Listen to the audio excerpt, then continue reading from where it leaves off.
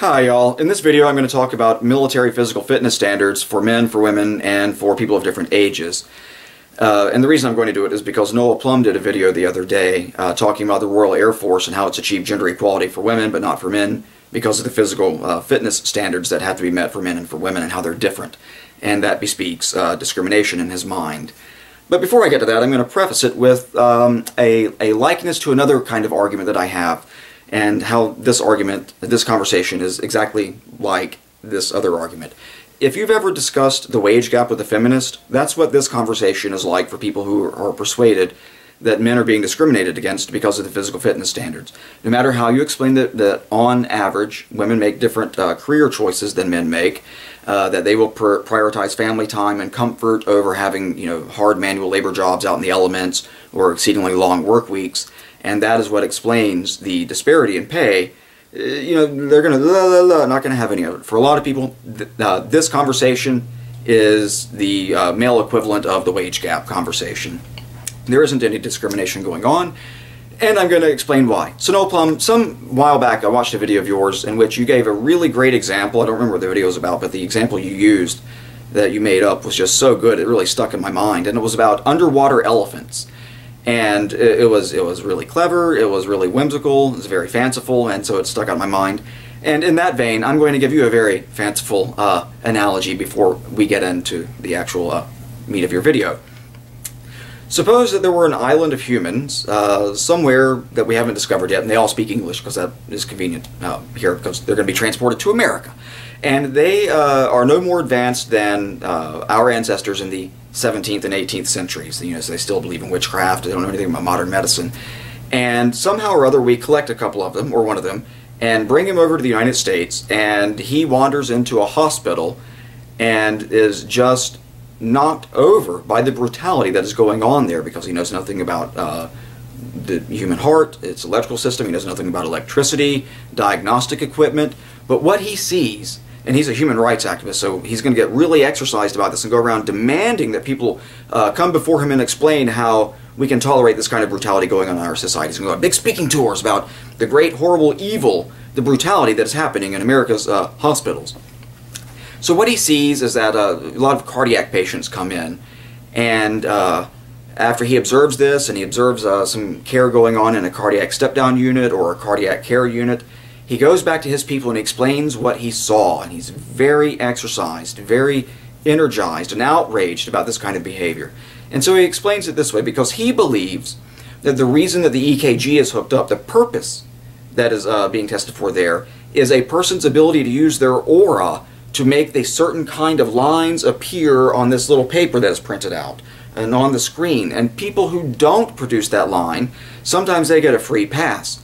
But other times, a whole bunch of people come around and they hold the person down and they start sticking metal tubes in the person's arm and tubes down their throat, and sometimes they take out a knife and they cut the person's chest open, and then they break the ribs and they put this device in there that cranks the ribs open, and they start with these weird looking objects, they stick them inside the chest and start torturing the person and torturing them, torturing them until he dies.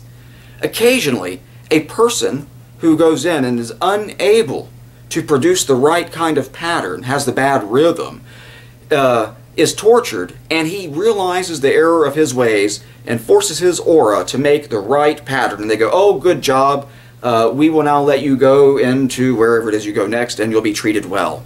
But those who don't comply, those who stand their ground, are killed, and he is outraged by this. The reason he's outraged is not because anything improper is going on, it's because he doesn't know what he's talking about.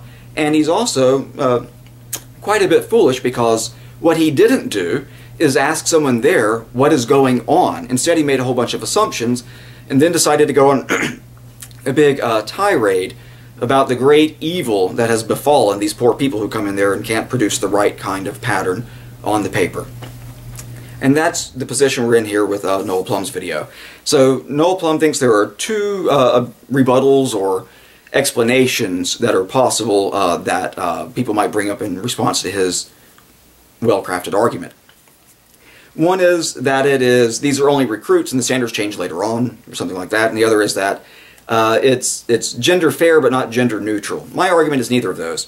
It's that you don't understand what it's being tested for, and therefore you're drawing erroneous conclusions. You're attributing, you are precipitously seeing discrimination where none is afoot. And suppose, back in the medical setting, because I know you're a firefighter and you have some training, that a person is really exercised about the cruelty that we inflict upon children when they go to the hospital. Because when an adult man or an adult woman goes to see the hospital and their vital signs are checked, they will let that person get away with only like 12 to 18 breaths per minute. But if you're a baby, you better be breathing 30 or 40 times a minute, otherwise you don't pass that station. You are a no-go, and there is something wrong with you. Now, why is this the case? The reason that these, the 12 to 18 or 30, whatever it is, the reason that these numbers are chosen is not because it was done a priori, just something picked out of a hat. It's because medical scientists looked around and noticed that people in good health have a particular, and at rest, respire at about 12 to 18 breaths per minute. Except for children. They breathe much faster. And we could also do this with tidal volume. The men have to work so much harder per breath. They're expected to produce one particular tidal volume, and women can get away with doing less. But of course, women could also say that men get away with being heavier, and why shouldn't women be able to, why shouldn't a 5'4" woman be able to get away with having the same weight on her as a 6'2" tall guy? Clearly there's some fat shaming going on there, and also, my God, we don't make women bend over when they turn 40 and shove a finger up their ass to check their prostate. Look how easy they're getting off. Bad turn of phrase there, I apologize for it. The reason for this is that there are physiological differences between men and women. If you believe, as NoelPlum believes, that the purpose of the physical fitness test is a combat measure, you're going to go wrong right from the start. The clue is in the title of the test. It is a physical fitness test, not a combat readiness test. What is being graded there is not a proxy for what a person is going to be like on a battlefield doing their job in a combat zone. There are two ways that you can go about having physical fitness measured. You can do it based against combat directly, which is one set of tests, or you can do it on a level of fitness. The militaries of the world, at least in the West, work off of looking at a general level of health, not combat readiness tests. There are other things to do for that. So what is expected is, if you are a man in good physical health who is regularly training, regularly exercising, strength training, regularly working out his cardiovascular system, you should be able to do ABC tasks in XYZ time. Why should you be able to do it? They didn't pluck the numbers out of a hat. They looked at what is it that athletes, on average, are actually able to do. People who have a moderate level of athletic ability. They routinely can perform these types of activities in this amount of time to this standard. So if you do that, then we say, oh, you're in good health.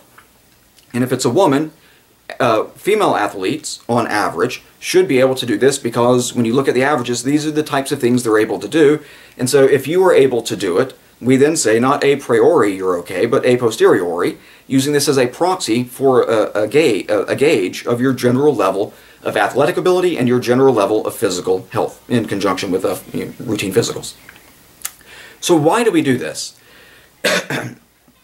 In the United States Army, since World War II, they've been looking at this balance back and forth, and every time they come up with a combat readiness test, they get rid of it and go back to the level of physical fitness as opposed to combat readiness. And the reason for it is cost. A while back I made a video on the transgender ban and the cost associated with it, and people are like, oh, it's only going to be $8 million, and people don't really try to strive to save $8 million out of a budget that large. Nonsense.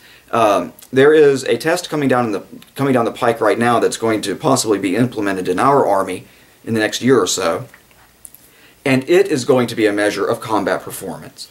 But there are going to be costs that come along with it. One of them is a 250-meter sprint back and forth with 60 pounds of weight. They're going to be the kettlebells, or whatever they're called, and it's 30 pounds each. To equip the United States Army with a sufficient number of those is going to be $5 or $6 million just to have little weights for this particular test. The test we have now costs almost nothing. You have to have one scale per unit and a tape measurer and a flat surface on which people can run 2 miles, whether it be in a circle, a straight line, and back, whatever it is. And then, you know, you 5 or 6 lanes where you have graders who are grading the push-ups or press-ups, as you call them in England, and sit-ups. And it only takes like 2 or 3 hours to do.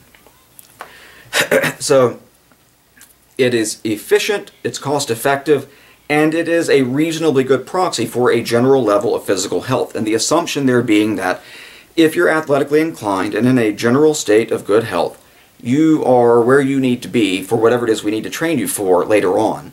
There are other costs that come with combat readiness tests. Much of it's going to be medical.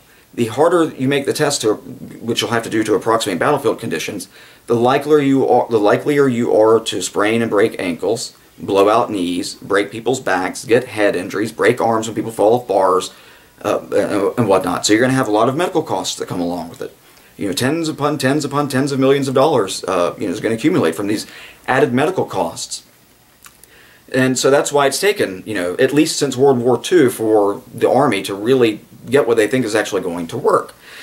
Now, NoelPlum seems to be under the impression, because he's mapping onto the military what he knows from civilian life in the fire service, that the 2.5 kilometer run, 2 mile run's what we do here, whatever you do, whatever the distance is in England, that if you can put your pack on and run those 2.5 kilometers in 13 minutes if you're a woman, you're good. But if you do it in 11 minutes and if you do it in 12 minutes and you're a man, you still fail. And he uses an example of if you have like twins, a male and a female, and they both run the same course, and the woman gets there 2 minutes later than the guy. She passes, but he still fails, and that's discrimination. No. It's saying that if you are athletically inclined, this is what you should be able to do. And if you fail to do that, then you're either in poor health or your unit's training standards are inadequate. So your commander knows that if it's just you who's failed, that you aren't doing the exercise program that you're on is not good enough to keep you in an athletic condition. And if a lot of other people fail, then he knows that the unit-wide has this problem. So you have one thing that's being tested for, but because there are physiological differences between men and women, it has different raw metrics. Now, if you think about something like the United States Army's Air Assault School, if you want to go to Air Assault School, you have to have a, by the way, for our minimum standard in the U.S. Army, you have to have a score of 180, 60 in each of 60 points in all 3 events. To get into Air Assault School, you have to have a minimum score of 240 with 80 in each of the 3 events. Why is this? And here's how you know that what's being tested for is actually somewhat effective and not discriminatory. And it's for this reason. They've looked at the scores of people who have gone in, whether they be male or whether they be female. If their score is above 240 or above, and they get 80 points in each of the 3 events, they have a very high chance of passing the entire course. If they come in lower than that, they have a very good chance of failing the course. And the ones who are lower than that, because they have a really good chance of failing, they try not to try out for this particular course. And it works like this. If you have a guy who makes a 240 on the women's scale, he won't be making a 240 on the male scale. But here's the rub. He'll be making like a 190, 200 on the male scale, something like that. I don't remember the exact figures. He will still very likely fail the course, even though he has done a 240 on the female standard. A woman a female who does the 240 has a very good chance of passing the course. So this proxy that's being used for a general level of athletic ability and a general level of physical health serves its purpose without introducing all these additional costs, not only just supplies that need to be purchased, but an extra medical care and a reduction in your labor force because, they're having surgeries to get knees replaced or fixed or whatever it is. So it really does work. And when you get to any of the line units where you have to train on this combat kind of stuff regularly, they do that kind of training, and they do it in, you have like cycles, green, amber, and red, and each one you do a different piece of the progression. But when you get into green cycle, that's where you're really doing the war fighting kind of stuff, and you're moving, doing maneuvers. And if you think about like a brigade, and sending off a brigade to train, That, right, like to NTC, that can cost easily $25 million for a 2 weeks, a 2-week training cycle. It is very important that militaries, even in England, save money where they can. And one of the ways that you do it is by having these tests that aren't particularly invasive, that aren't going to impose a lot of undue medical costs, that you can avoid and still have a reasonably good proxy, and not a lot of specialized equipment to do it. But where you need the specialized equipment, like the obstacle course when you go to air assault school, it's going to be there. And when you get there, or like just like in a line unit, there is one standard for the combat abilities. It is the minimum standard that everyone has to meet, and those people who fail to meet it are sent packing. You're not good enough, go away, lady. You're not good enough, go away, sir. And air assault school is a good example of this, because you have the 0-day obstacle course. 0 day, you do a 2-mile run, or 2.5-mile run, no, 2-mile run in camis with sneakers, and you have to do that in 19 minutes, not the 15, the minimum 15 minutes that men have to do it in. They have 18 or 19 minutes to complete this 2 miles, and then you go do, later on you do a little PT, and then you go do the obstacle course. And there is one obstacle course. The obstacle is the obstacle, and you either get over it or you don't get over it, whether you're a boy or whether you're a girl. If you get over it, you continue going on. If you don't get over it, you go home. There are 9 events, 7 of which are non-mandatory, so you can fail one of those, but if you fail 2, you go away. And then you have 2 mandatory events, which if you fail either of those, you have to go home.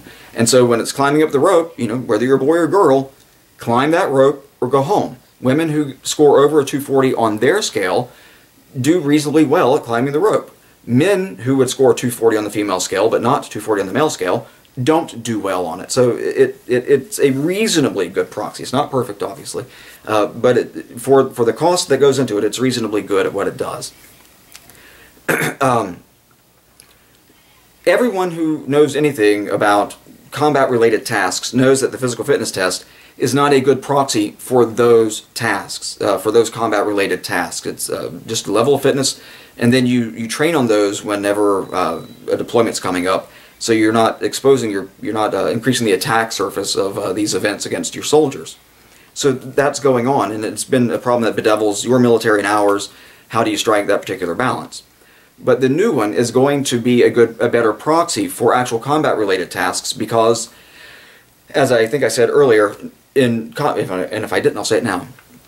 In a war zone, in a combat zone, NoelPlum, despite you put on your pack and you go run to wherever you get your casualty and do your treatment, precisely 0 people throw on their 60 to 80 pound bag of kit and go run 2 miles. Does not happen. Once you introduce load bearing to these people, you're walking, you're marching.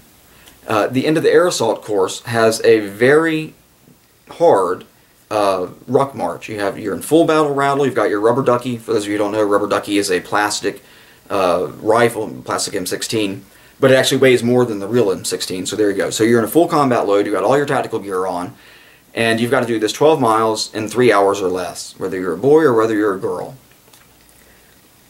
Them's the breaks. So that's why that test is there, as opposed to saying, well, you ran your 2 miles, that's good enough. It's because you need to know that this person can get from point A to point B in the time frame under a load. And when you want to test that, there's only one effective way to do it. You have to put that person under a load, and you have to go send them out there. But you don't go send them out there under that load for that long of a time without first looking at their general level of physical fitness. That's why, whenever you go on a new exercise program, they always say consult your physician, because if you're not in good physical health and you're not athletically trained, you can very easily injure yourself. So anyway, no one throws on their pack and goes for a 2-mile jog in a war zone. So the new test is going to try to mimic better what's going on. So there's this 250-meter sprint thing where you run, I think it's 25 meters with 60 pounds, and then you have to sprint back with it, and then you have to do full on 25, and then anyway, I guess I'll see what it looks like when it goes live, but it's something like that. The time in a combat zone is not measured as a marathon. It's measured as very short sprints. It's not measured as a 15-minute jog. It happens in 3 to 5 second intervals. It's very important that you understand this, NoelPlum. The whole of the battle works on 3 to 5 second blocks of time. And the reason for that is very simple. When you are in a place where bullets are flying, if you're up for longer than 3 to 5 seconds, you are what's known as target practice. So that's why there's the 3 to 5 second rushing for maneuvering in a combat zone when fire is going on, which is where the combat medics are going to be running to when they are called out. They're going to be going out to casualties, not from 2 miles away in a base camp and, oh, I've got my 80 pounds, I'm going to jog for a couple miles and then get in the middle of the battle. No. They're going to have their shit, the war's going to be going on, and when someone falls, they're going to be bounding in 3 to 5 second rushes to get there, which is what you want to be training for. It's maximum effort for those 3 to 5 seconds. Up, run, down.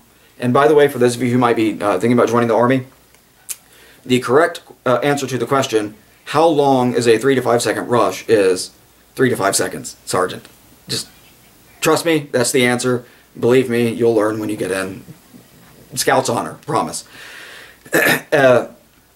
So it is unfortunate that you've tried to map on the physical standards that are used in a fire service to something that happens in a combat zone.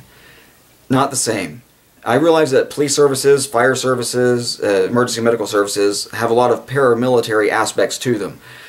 But they are only paramilitary aspects. They are not like the actual military. The military is unique in and of itself. There is no other organization outside of a military that is like a military.